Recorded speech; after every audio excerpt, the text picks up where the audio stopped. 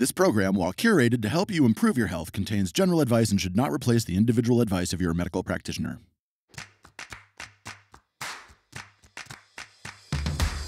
Mitochondria is the key for chronic illness healing. Research has shown that even EMFs, Wi-Fi, Bluetooth, cell phone towers, these things will damage our mitochondria. I'm like, Heather, get over here, and she comes over and just looks at me wide-eye, wants to look away, but really intrigued. What is it? I'm like, these are parasites. The underlying reason why we have a modern-day parasitic epidemic is because there's a modern-day toxicity epidemic. In life, it's normal to have ups and downs. But what do we do when we get stuck? I've always been fascinated by the healing journey. Why do some people get better while others fail to make the shift? Welcome to the Season 2 Expert Series, where you'll meet 24 of the world's leaders in health discussing their passions and what it takes to make a shift. We tend to be our harshest critics. We are more than the muscle and bones in our body. Whoa, that's so opposite of what I was taught growing up. I would like a call to arms for women to know that their intuition isn't lying to them. I'm Katherine Maslen, and this is The Shift. Hi, I'm Katherine Maslen, naturopath, author, and host of The Shift. In the Expert Series, we share the insight, stories, and expertise of each of our amazing experts. We're talking doctors, authors, naturopaths, researchers, and thought leaders. You may have heard them on Season 2 of The Shift, where we took snippets of these interviews to put them together in the series for you. If you haven't listened to Season 2 yet, I'd highly recommend checking out Episode 1, which will give you an overview of what constitutes women's hormonal health and a sneak peek into the series. We'll provide a link in the show notes. Dr. J. Davidson, also known as the Lyme Guy, is a 2-time international best-selling author and specialist in foundational medicine. Starting out as a doctor of chiropractic, Dr. Davidson has dedicated his career to understanding complex multi-system diseases after his wife was diagnosed with Lyme disease. He is the co-founder of CellCore Biosciences and the creator of Microbe Formulas.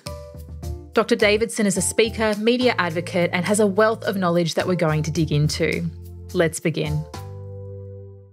Dr. J, thank you so much for being with me today to talk about some really interesting health concepts.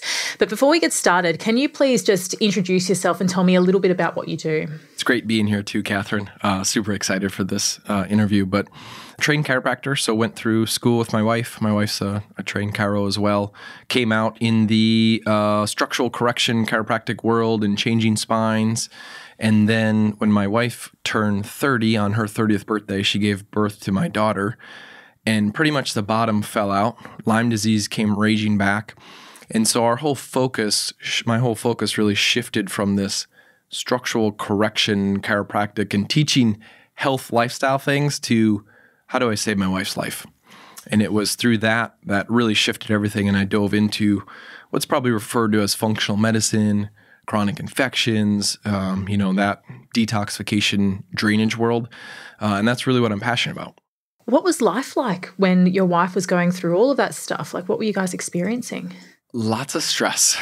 When I put myself back there, I get tears. I get tears in my eyes because I can still remember being in Wisconsin when this happened and laying next to her and not wanting to go to bed because I didn't know when I woke up if she'd be alive or not. It was that, I just get choked up thinking about it. So it was at a very dark place, and it was pretty much when my daughter was 2 months old. So my wife's body was shutting down. She couldn't breastfeed, so she stopped producing milk. So, we started making the whole Weston Price goat milk formula and all that, and along with what's going on? What's happening in the back of my head? It's well, she had Lyme disease when she was 7. She was in a coma for 6 weeks, and that started this chaos of health. Is it Lyme? And at the time, we ran Pharmacin Labs iSpot Lyme test, no longer available, but at the time we did. And according to the testing, it was over, I think over 17 was positive, or that was the equivocal, and she was an 88, which basically meant she was in an acute phase of Lyme, it came raging back, basically. from the pregnancy. And it's like, wow, I mean, just a slap in the face. And all this emotion that came into it, because she had Lyme when she was 7. Now she's 30 years old at the time when my daughter was born. And she's like, great, all this emotional stress on top of this of like, can I even be a mom? And I want to get back to the office, but my body's like shutting down. So there's a lot of changes that happened in that. But I will say the gift was in the experience. The gift was in the experience that has really allowed us to figure so much out. And now she's, you'll see her when we're done with this. I mean, she's doing just amazing. It's fantastic. What was the healing journey like? What were the things that you discovered, and what was it, I guess, that pushed you in this direction to where you are now? Yeah, we tried a lot of things. Went to a lot of experts. I'm definitely OCD, so I researched everything, listened to everything. I'm that person that listens to an audio, a YouTube video at 4x speed. My brain just kind of goes there. So I was into that. That's back in 2012. So we did intermittent fasting, and actually kind of forced into it because we were informed to do this cleanse of cultured whey, if you will, from a person, and she reacted, and she became ultra sensitive to every single food, anything she put in her body, even spinach. I mean, just phlegmed up and her throat would close off. So basically she was forced into water fasting, and she also did bone broth, like tradition, not the powder, but the traditional bone broth she would drink. And those were the only two things that she wouldn't react to. So she did that for 17 days. She dropped about 40 pounds. She gained about 45, 50 from pregnancy. She dropped about 40 pounds in that time period, which I wouldn't recommend, but her body was just shutting down and it went into this survival. So that opened us up to fasting.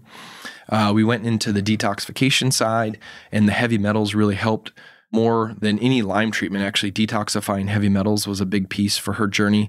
Then we started learning about parasites, started going down that route, then the mitochondria and, radioactive element toxicity. And it's like, as we continue just to peel the layers back, her health would just go to the next level. It's like we'd hit a wall and it's like, okay, we're missing something. What are we missing? And then that would open up to another piece. Tell me a bit about the mitochondria. I guess to begin with, what is a mitochondria and what does it do? Yeah, mitochondria, we're taught in cell biology or in school that it's the energy factory of the body, basically makes ATP. So oftentimes you hear experts talk and say, oh, we need to heal at the cellular level, or we need to detox at the cellular level. And I'll say, actually, we need to heal at the mitochondrial level. So we're roughly about 30 trillion human cells. The typical male, 170 pounds, research shows that we're about 30 trillion human cells and about 39 trillion bacterial cells. So we're pretty close to actually a 1-to-1 ratio. They kind of joke that when you go number 2, that you become more human than bacteria, that the ratio changes a little bit. But so if you think, okay, I'm about 30 trillion cells, about 25 trillion are red blood cells, which actually don't have mitochondria. Otherwise, every other cell in our body has mitochondria. So about 5 trillion cells of mitochondria inside the cell. Mitochondria, anywhere between hundreds up to usually about 10,000 mitochondria are in a cell. So if I have 30 trillion cells, 5 trillion of those cells have mitochondria that are non-red blood cells, about, let's say, 2,000 on average. That puts us at about 10.2 quadrillion. So there's million, then there's billion, then there's trillion, then there's what this thing's called quadrillion. We're about 10 quadrillion mitochondria. And I just want to go through that because when you think about it, it is all about the cell, but inside of the cell, we could have 2,000, or our brain, for instance, per cell has 10,000 mitochondria in it. Even certain parts of the brain, substantia nigra, they've shown in research that actually has 2 million mitochondria per cell. So the numbers get pretty vast. But essentially, mitochondria generate energy. And that's what we were taught in biology. But now research is showing Dr. Robert Navio out of Southern California done incredible work in the last decade. I mean, just even research from last year, 2019, he's published, and is just changing the game on understanding chronic illness and even the mitochondria's role in hormones. So mitochondria basically have 2 options. They either make energy or they go into what's called battleship mode. Battleship mode, or another name for it, would be cell danger response. It means that the mitochondria are critical with immune system activation. Amazing. So basically we have a gazillion of these. Yeah. Something like that. 10 quadrillion roughly based on my calculations. So crazy. So what is the problem with them? Are there issues surrounding the mitochondria? So essentially, the different things that we're surrounded by, so chemical stressors, mental, emotional stressors, physical stressors. I mean, research has shown that even EMFs, Wi-Fi, Bluetooth, cell phone towers, these things will damage our mitochondria. So if they're damaging our mitochondria, they're basically lessening the ability for our body to function. Low mitochondrial function causes POTS, postural orthostatic tachycardia.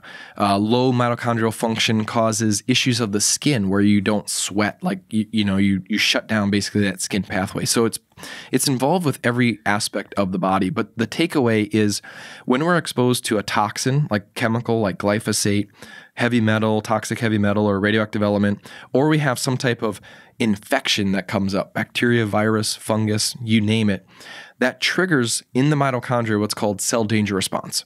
And all you got to know is that the ATP that's used inside of the cell for tidying up the cell and metabolism shifts into communication. So it leaves the cell, ATP leaves the cell.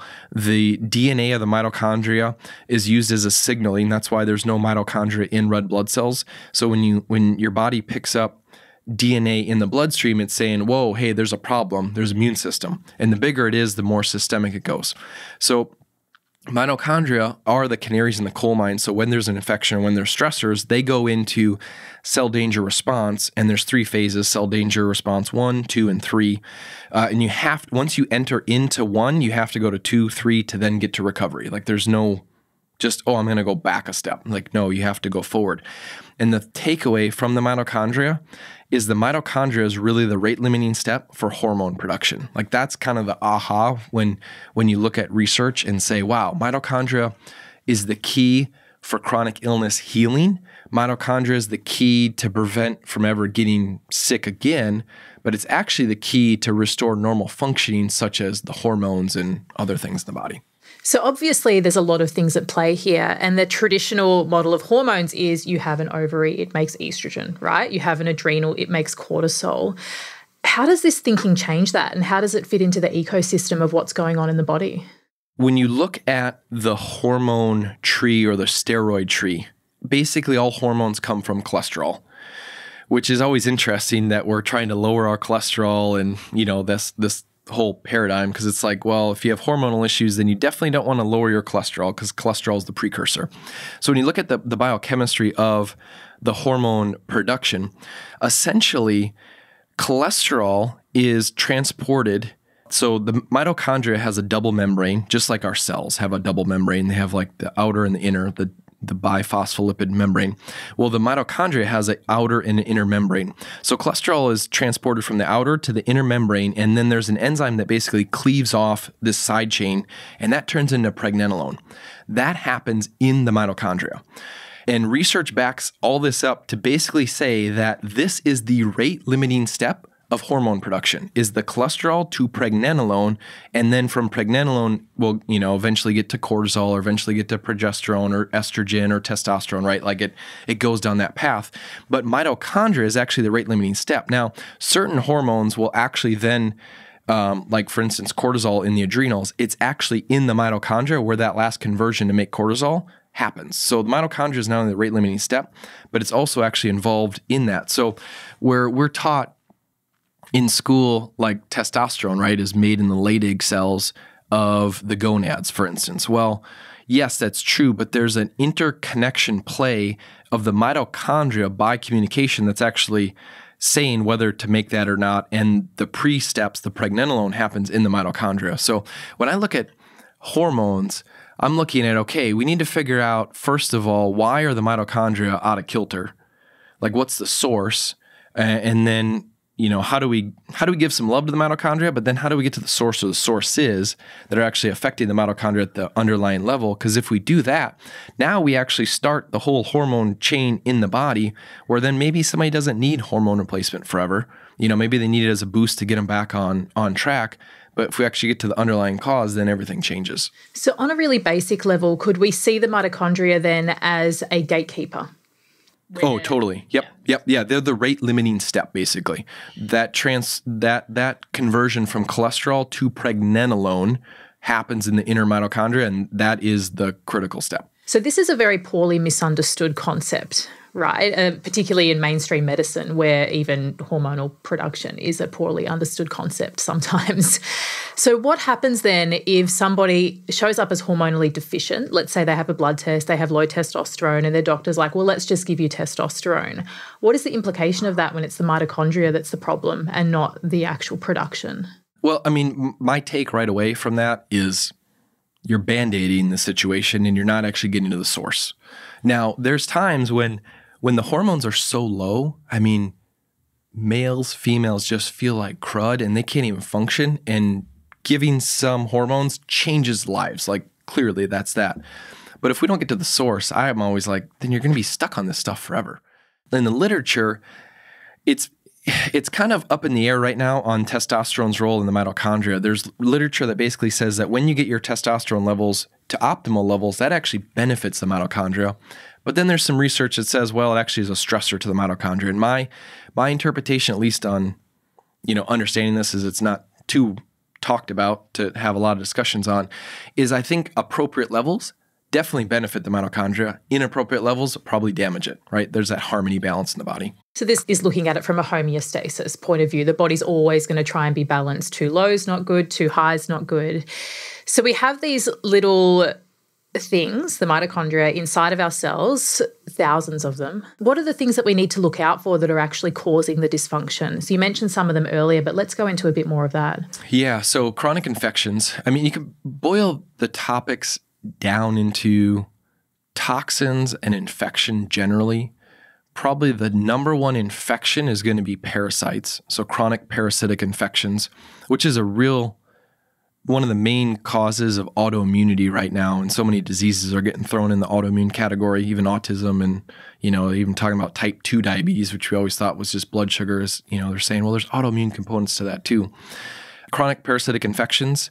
Parasites are interesting where they'll steal your nutrients from you. The Greek meaning of parasite is one that sits at another's table. You're like, okay, well, stop sitting at my table. Like, get out of here. And most people are going to say, well, I don't have parasites. I live in a first world country. I'm in America. I'm in Australia. I'm in, name the country that's first world. But parasites don't know borders. And yes, are they more prevalent in third world countries? Yeah, because untreated water. But parasites are found in all countries. They're found in soil, walking barefoot. You can get hookworms that stick right in and go in. If somebody sneezes, you can actually sneeze out pinworm eggs. So you're not just covering your mouth for bacteria or viruses, it's also pinworms. Drinking water, food, whether you are plant-based or carnivore or anything in between, there's parasites in meats and there's parasites in vegetables. It's really actually prevalent in salad bars because of the mishandling of food, and multiple people touching it. So parasites are all over the place. So once we understand that, then it's like, okay, well, what am I doing to parasite cleanse? So parasites are a big one. In the literature, though, it actually is shown that parasites will steal your ATP energy that the mitochondria is making for itself. Right. And then obviously it's causing a blockage, right, in the system. Yeah, well, yeah, lack of ATP, basically then you can't use it as communication, you can't use it as energy. So oftentimes chronic fatigue sets in, right? Like in the chronic Lyme world that I've worked in so many years in parasites and detoxing, one of the first things that shuts down is sex hormones. It's like, boom, libido gone. Why is that? Because the mitochondria is shifting from this happy power plant mode, homeostasis, taking care of everything, to shifting into battleship mode. And the battleship mode is because of infection like that. Viruses will damage the mitochondria, like, shut down. Certain viruses like herpes simplex type 1 will actually shut down the intake of calcium into the cell for the mitochondria and then damage the function of that. So we have viruses, we have parasites, fungus, mycotoxins, which is essentially a toxin that mold gives off, very damaging to mitochondria. Along with bacteria like Lyme disease and, other infections. What are some of the common parasites that you've seen in people?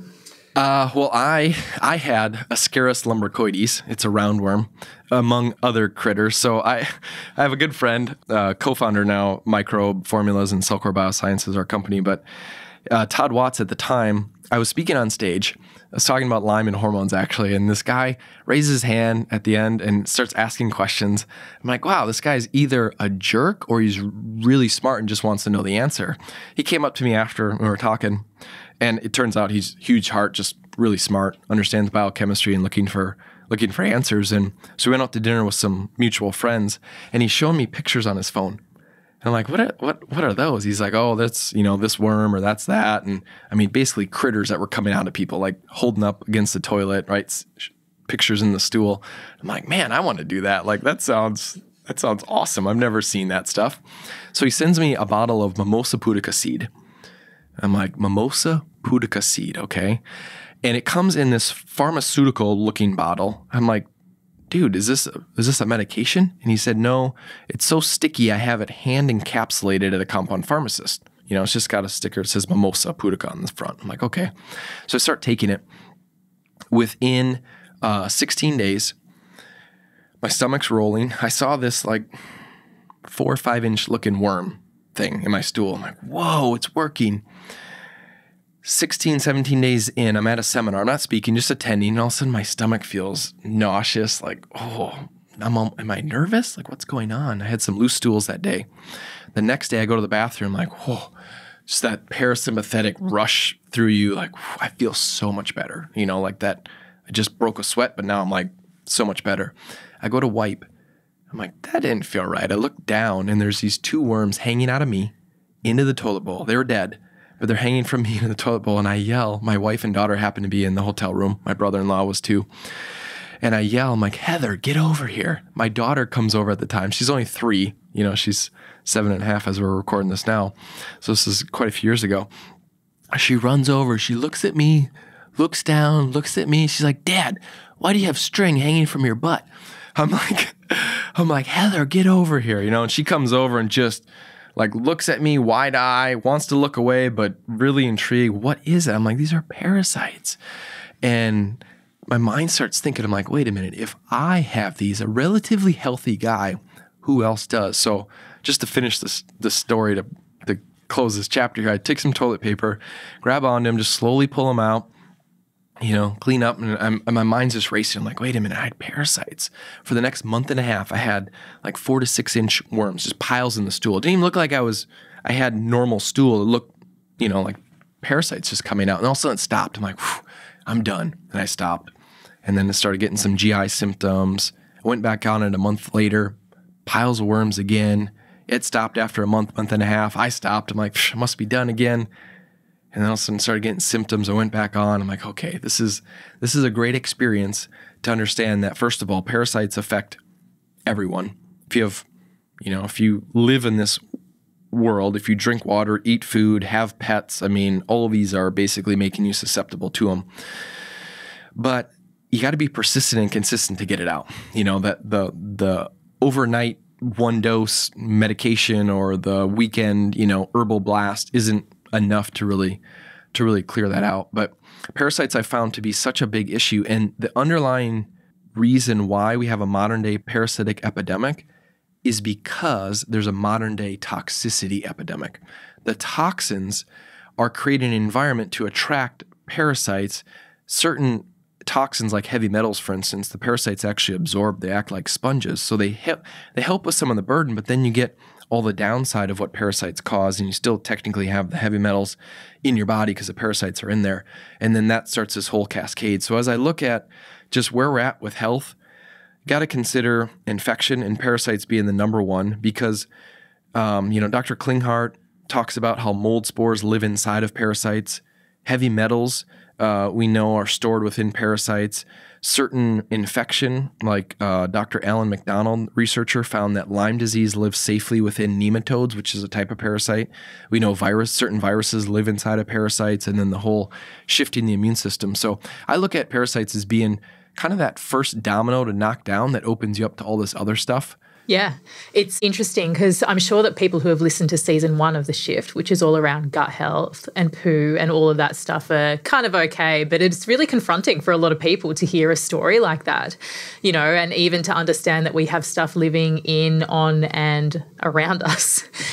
So do you think then, let's say pre-toxins, chemicals, processed food, when we were hunter-gatherers, that parasites were a natural part of our ecosystem rather than a problem back then? Yes, parasites have always been there. Parasites have actually been shown to be the most resistant creatures around. So they've found parasites that were 30+ thousand years old and 40+ thousand years old in their estimate that were frozen. They thaw them and they come back to life. Like they're very, they seem really simple and like, oh, this wouldn't be an issue, but they're very resistant. I believe it's a bigger epidemic now though because of the toxicity epidemic. I just don't think we had the same type of issues before because we weren't having the same environments in our body as we do now. Essentially, the more toxins we're surrounded by, the more chemicals, the more we were attracting parasites and these type of critters inside of our body. So I would imagine it was less of a factor before, but then there was also issues with hygiene, if you made it past birth, then you had a pretty good life expectancy, mainly because of the hygiene. So it's a great question to ask, but I do think the epidemic is greater now because of the toxicity epidemic. Want to look deeper into your own health? Our virtual naturopathic team help people all over the world to shift their health and their lives. We offer a 90-minute online discovery and diagnostic session where you can find out where you're at, why things are happening, and what you need to do about it. Everyone is an individual, and sometimes it can help to have someone break down your journey and see where you need to head next. To find out more, go to theshiftclinic.com and click on Clinic. Tell me about toxicity in our modern world. What are you seeing? Glyphosate being a really big one. There's so much cutting-edge research we're figuring out in the glyphosate. So in our collagen, in our joints, what we're seeing nowadays, like with athletes, is people are blowing ACLs out, shoulders, all this stuff, versus 30 years ago, a high school football team, no injuries or maybe one injury. Now half the team by the time the season's over is like they're injured and they're out and they're having surgery. It's like, what changed? Toxins like glyphosate's been a big reason for it. So glyphosate actually replaces the glycine molecule on collagen, disrupts copper and how it intertwines. So it makes our joints a lot less able to handle abruptness. Glyphosate, though, is it's an antibiotic. It sterilizes our gut, causes leaky gut, causes a lot of type of issues. So I'd say that's probably top of the list just with the exposure nowadays. And there's so many more things than just hormones or gut, but really like joints and things. Plastics is a big one in the hormones, xenoestrogens and things, phthalates that mimic hormones. Heavy metals, toxic heavy metals have been talked about a lot. I would say the number one toxin that is not discussed enough is radioactive elements.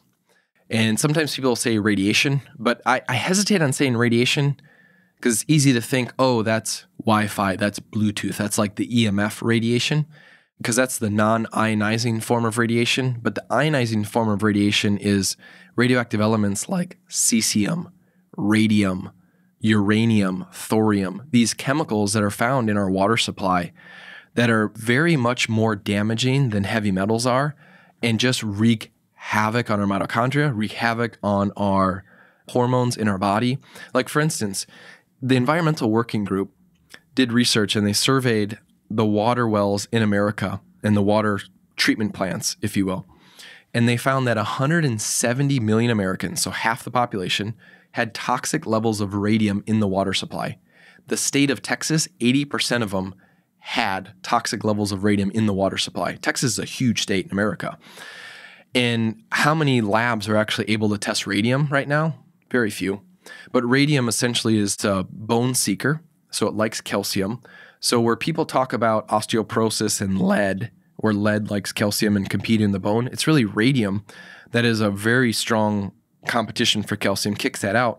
But a radioactive element actually gives off damaging energy consistently. So imagine standing next to a campfire. You're like, oh, that feels good, nice and warm. Now take a coal that's in that hot fire and swallow it. That's essentially what radioactive elements are, that they're going to continually emit energy that's going to damage our DNA, that's going to damage the mitochondria. And as soon as you damage the mitochondria, you're shutting off the whole hormone sequence from the get-go. But it's also suppressing the immune system. So people that are getting Lyme disease, like in America, there's an area in the Midwest, Minnesota, Wisconsin, Illinois, where there's a lot of Lyme disease, if you will. It's a certain bacteria infection. And there's an area in Wisconsin that's called the radium belt, where it has very high amounts of radium in it. And it's like, I wonder why so many people are getting Lyme disease in certain areas. Could it be actually the underlying radioactive elements that they're drinking or exposed to that then is lowering the immune system, so any bug they're around, they catch, and then it, turns into a cascade. So much of it really comes from the underlying toxicity and infection side that until we get to that, I just feel like you're just stuck on hormones until you find the source. So radium, what do we know from research, and is it able to be excreted from the human body? Yeah, there's great research showing fulvic acid at low pHs is good at binding on to certain types of radioactive elements, uranyl nitrites and radium and things like that.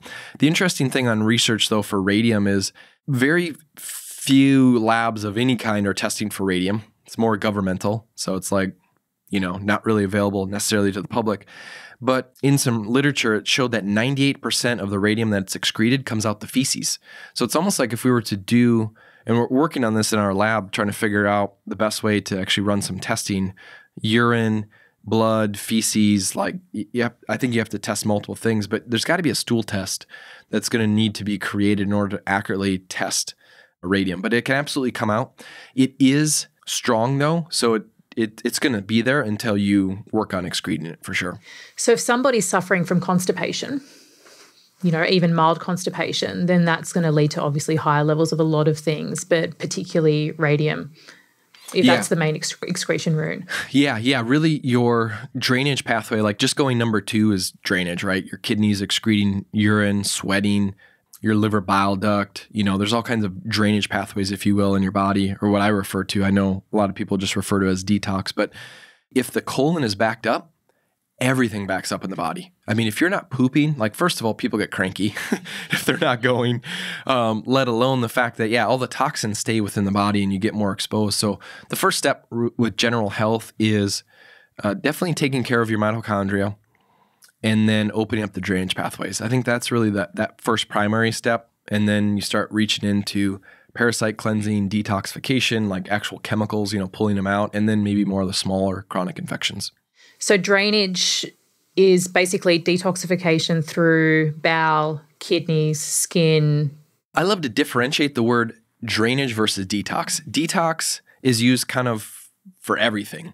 I mean, it could be a 7-day juice cleanse. It could be like just taking some pooping pills. It could be IV chelation, it's used a lot. So I like to differentiate detox personally in conversations of just saying, hey, this is actually grabbing onto chemicals, pulling them out. Drainage is just the normal pathways that need to move things. So the colon, the liver bile duct, which I would argue is probably the number one thing.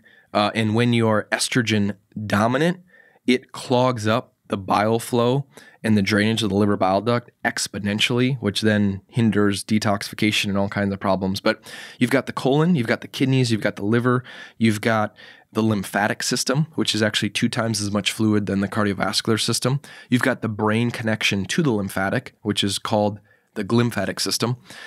So if somebody that suffers from brain fog, memory issues, just poor cognitive function, they're gonna need brain drainage. But in order to drain the brain, the glymphatic, the colon has to be moving as the base of the funnel. The next level up is the liver bile duct, because the lymphatic system really connects into that. The lymphatic, and then the brain drainage. So there's a priority for drainage, but essentially, lymph, the lymphatics, the liver bile duct, the kidneys, sweating. My wife didn't sweat for years, and we thought, oh, what a blessing. You don't even need deodorant. And then when the crash happened, it was like, wow, there were so many signs that should have gave us clues like, hey, we need to work on what's going on. But, unfortunately, we needed that crisis to then open up and be like, okay, what's going on? Can I ask a huge favor? If you like this podcast, the very best thing that you can do to support us is to leave a review on Apple Podcasts or a rating on Spotify. This will help to push us up in the charts, which gets us into the ears of more people just like you that are also trying to make their shift. The shift! Tell me about the biggest shift that you've made in your life up to now. There's been a lot. One of them is taking care of myself. Very much, my mom was a workaholic. I'm in that category, and I very much still work way too much and research too much. But this is something that I see is so beneficial for a listener too, is self-care. It's so easy to be this kind of type A, what am I going to get done? What can I put on my to-do list, and how can I accomplish that and feel good and push and take care of everybody else that are friends and family of mine. And then just you kind of go on the back burner. That is just a recipe waiting to collapse, waiting to get crushed, waiting for your hormones to be jacked up, waiting for you to literally have no energy where you can't get out of bed. So I feel like at least personally, the last 2 years, I've been working more on my own self and definitely my own, spiritual journey. And I feel as if the more I work on myself, the easier answers, information, protocols comes in. Where you would think it's like, oh no, the more you research, the more you spend on protocols, which I spend a lot of time on that too. But it's interesting how sometimes just taking time for yourself can be one of the greatest things. So it's looking at knowing versus knowing. So there's knowing the information and doing the research, but then there's that inner knowing that we can only really access once we initiate that self-care and create space for ourselves. And I mean, by the sounds of it, your wife has made a miraculous recovery, or you could call it miraculous, or you guys just methodically did the right thing for her body to heal, whichever way you want to look at it. So it's been a really rocky road for you guys. So what would you say your philosophy is around health? Health is a priority for sure. Most people will say health is the priority, but then when you actually look at the actions of what individuals take, I'm like, is really health the priority? Because it's easy to say, God's number one, my family's 2, health is 3, right? As far as like, what's my priorities? What are my goals in life? But you get down to the nitty gritty when you look at, well, where are you actually spending your time? Clearly somebody is listening to this series, they have health as a priority because they're investing energy to gather up this valuable information you're putting together as you travel around the globe, which is so awesome. I'm amazed that you do that. So cool. But yeah, I mean, health has got to be number one. We had health as a high priority just because I had health issues growing up. My wife clearly had a lot of stuff. And so there was a priority to it, but it went to a whole new level and she nearly died. It's like, okay, this is where we're investing time and energy. This is, what we're going to focus on. But there's a really fine line, Katherine, of also obsessing about it to the point that now you're actually causing damage. It's like, whoa. What do you mean I'm obsessing? Yeah, like all you're thinking about is, well, now I'm in this Uber and there's this air freshener and I'm, I can't even breathe and now I'm getting a headache and now that just set me back 2 months of healing. Like you can get into this phase where it's like, okay, back up, hold the train. Our bodies were designed to handle stress. When we're in a sick and chronic illness, our energy bucket, there's not a lot of give there. Like, when you push it too much, boom, you crash. As you get healthy, we start building up this reserve that when we're exposed to stress, whether it's mental, emotional stress, which is usually the number one thing that takes people out, or physical stress, chemical stress, like living in a moldy building or, riding an Uber and you get exposed to the, toxins, or you're in a hotel that stinks, that kind of thing. Like your body's designed to fight that. So where I do see certain individuals go is they go over the top, excessive, where everything is like, well, what ingredients, what's in that food? Like, what about that? Oh, I can't have that. I can't eat that. It's like, wait a minute, back up. We're at my house right now. I have no Wi-Fi, no Bluetooth, no wireless, because I know it's less stress in the body. However, if I go to a hotel or I go to a friend's house, I don't ask him to turn the Wi-Fi off. I just know my body can handle a little extra stress on it. But when we get to this excessive point where everything is, well, it's got to be perfectly lined up, otherwise you crash, you're in a wrong mental space. And also that tells me from a clinical side, you're not actually getting to the source or sources of what's actually holding you back. And you're having to Band-Aid or kind of, minimize as much toxicity as possible. Otherwise you're just, over the top, you fall off the cliff, you crash, and it spirals. I love everything you just said. And it's a conversation that we have a lot at Shift, which is how do people make their shifts, but what stops them from shifting and what keeps them stuck? So what do you think the biggest roadblock to healing is for people? One of them is identity. This identity that, let's say, you were diagnosed with, oh, I have hormonal issues. Oh, it's my thyroid. Oh, I have adrenal fatigue. Well, you start giving yourself these definitions and you start saying, I am adrenal fatigue, right? I have it. I am it.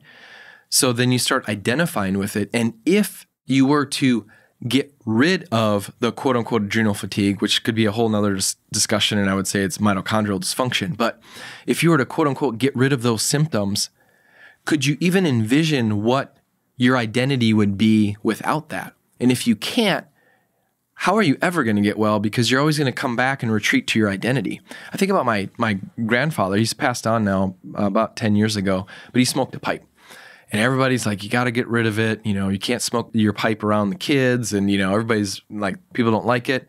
And he just kept going back to it, And I started thinking, I'm like, that's his identity. He's known as like the crazy inventor with the pipe. Like that was like his identity. So if your identity is wrapped up in a certain way that you feel, or your identity is wrapped up in a certain disease, like, oh, I have Lyme disease. Okay, well, by you saying you have Lyme disease, you are Lyme disease. But what if you said, I have Lyme disease symptoms? Now that says that you're not Lyme disease. There's a very big distinction, right? Like, oh, I have hormonal problems. Okay, well, that's your identity because you're saying that. But what if you just said, I have a lot of hormonal symptoms right now, but that's not who I am? So I believe, Katherine, that our identity is one of those big things that holds people back. Now, clearly there's bad protocols, there's products that don't work, there's the order that you approach it in, like all that matters in your mindset. But the identity piece is probably the cherry on top of like, well, am I going to get the same attention if I'm well versus if I'm sick? I mean, these are real questions to ask. Like, there's no way I'm thinking that. Like, well, really? Are you okay with being well and maybe your relationships will be different? Or did you not get attention as a kid and you got attention by, oh, my tummy hurts, oh, my head hurts, right? And now there's this unconscious thing that's ingrained of like, well, when I don't feel good, I get attention. And it's nothing personal as much as let's just open up the kimono and see, and let's clear all that out, because you are who you need to be when you're in optimum health. You're not who you need to be when you're in this state that you've created based on, symptoms that you're having. I completely resonate with everything you just said, Jay. And I think for a lot of people, these kind of conversations would push them. It would push their edges. And if that's the case, it's because you need to hear it. And one of the questions that we ask our patients at Shift is, what is the worst thing about you getting better? And really mulling on that question, what is the worst thing about you getting better? And it's really interesting because people sit there and they're like, oh, actually, there's maybe some stuff behind that. One last question for you. If you could give just one piece of advice to someone who is wanting to make a shift in their health, what would it be? One piece of advice. It's in the perfection category. So if you're somebody that does not take a lot of action because you're waiting for things to be perfect, there's two pieces that are great to understand about this. First of all, what is the only direction you can move once you perfect something or once you achieve perfection, right? Like we were taught typically as kids, like, oh, that's what we need to achieve, like perfection. But life is, the gift is in the experience of life, not in the perfection of anything. Because once you perfect life or you perfect something, the only direction you can go is down. So I would say we don't want to achieve perfection, first of all. But even if our goal was to achieve perfection, we get closer to that goal by just taking action today. So it's easy to just consume information like this amazing season 2 series that you're doing, Katherine, and just, the amount of time and effort and travel you're doing. The listener, probably doesn't comprehend it, but you're doing so much, for this person that's listening. But the idea is, I'm going to listen. I'm just going to keep taking information. It's like, well, what can you take action on today? Like, what's one thing that you can move on today? And if you're paralyzed and say, well, I don't think I'm ready yet. I don't think I understand this topic enough. Like cell danger response, like I don't even know about that. Great. Well, you don't have to know everything. a lot of doctors, if you will, they call it practice. Like, hey, I have a practice, because they're practicing. They're still figuring things out, right? Like we still don't have all the answers, and that's okay. So if you are paralyzed by perfection, first of all, don't strive for it. Second of all, if you actually wanted to quote unquote perfect something, you do that by just taking action, by just going out and doing it. And the more that you do it, the more you realize and learn stuff and figure it out, and typically learn faster that way than if you just kind of sit in the shadows and, stay isolated and just try to take information. It's like, no, we are relational beings and we need to experience life. And if we look at it from that standpoint, we stop isolating ourselves and stop being like, well, I got to make sure everything's perfect. It's like, no. Experience life. You're right where you need to be. The gift is in this experience that you're going through. You're only listening to this probably because of your own health issues that you've had, which is a gift, or family issue, family member health issues. And now you're equipping yourself to be better equipped for life later on. Dr. J. Davidson, thank you so much for joining us on The Shift and your amazing expertise. Thank you, Katherine. There was so much amazing information in this episode, but some of it was pretty technical. I'll break down the key points and what action you can take as a result of this. Your mitochondria are known as the energy-producing parts of your cells, but they're also important for the conversion of hormones. This is something that is usually missed when it comes to hormonal imbalances. If your mitochondria aren't healthy, then your hormones can't be either. ATP provides the energy needed for many important processes and for signalling between cells. So the conversation around parasites and infections is interesting, as Dr. J mentions that these can essentially steal your ATP, leading to fatigue and mitochondrial dysfunction, which then impacts energy, but also hormonal conversion. We need to think about the role of toxins and how they are specifically impacting our health. Glyphosate was talked about. This is the chemical found in Roundup and is found in our food supply, especially wheat, corn and soy, and even oats and chickpeas. I knew from my research that glyphosate can damage the gut microbiome, but that it can interfere with collagen in the body and lead to joint injuries was news to me. I guess the message here is to be aware that any specific chemical can have a wide range of specific health detriments in the body, so we need to try and keep it clean. Learning is great, but action is better. Here are a few things that you could do as a result of this conversation in order to help you shift your health and your life. The first one is, if you have a chronic disease, you may want to go and get yourself tested for parasites. A stool test through your doctor will do some rudimentary testing. However, the comprehensive stool analysis that a lot of naturopaths and functional practitioners use test for a much wider range of parasites and pathogens. This is what we use for our patients at the Shift Clinic.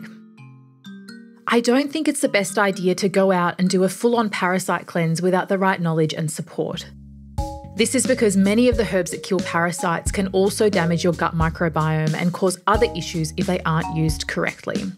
So please don't listen, then jump on Google and look for a parasite cleanse kit.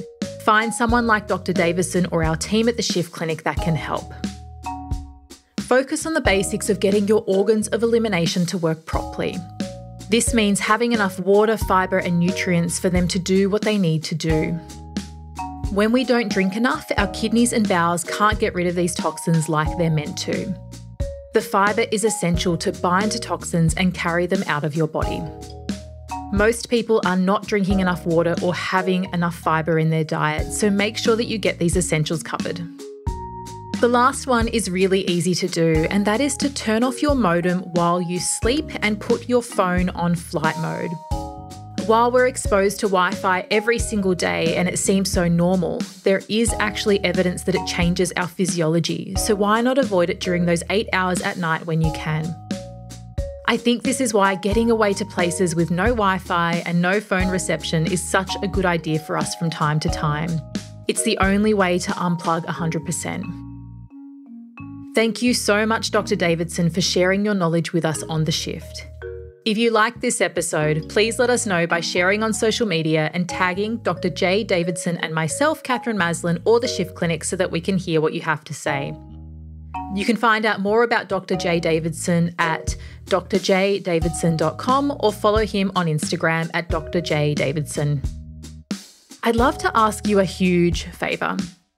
Spotify have recently allowed you to comment on an episode, so if you're listening over there, please let me know what you thought of this episode. And as always, your Apple Podcast reviews are always welcome. I really enjoy reading them. In our next expert series on The Shift, we have Dr. Felice Gersh, an integrative OB/GYN that is one of my absolute favourites when it comes to women's health. This episode has so much goodness that you won't want to miss it. Coming up on The Shift. I've seen the evolution of malfunction of the female body. We want to be proactive and educate women that they have to think about all of these systems from an early age because you're building your future. When people fast through breakfast, they're harming themselves. The body was evolved to receive food in the morning. I think the biggest threat is our modern society that's putting too much on women. And you just have to learn how to say no and then have to say yes to yourself and your personal needs.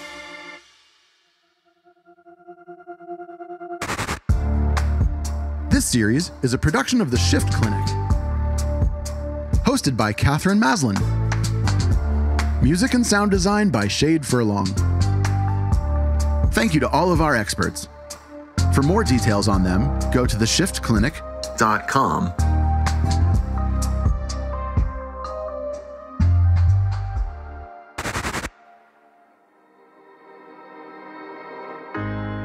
We can be. We must be. The first generation to end extreme poverty. The generation most determined to fight injustice and inequality. The generation that saves the planet from climate change. And this is how we will get it done. The global goals. A 15-year plan for everyone, everywhere. With no one left behind. The global goals are a framework that collectively help us support the health of our people and the planet. At Shift, we are ambassadors for the global goals. This project supports global goal number 6. Clean water and sanitation. Every time you listen to an episode of The Shift, we provide a day's access to clean water for a human in need in Malawi, Africa. Water is the foundation to health, and we believe every human should have access to clean, healthy water. So please share this podcast wide and keep tuning in so we can impact those who need it the most.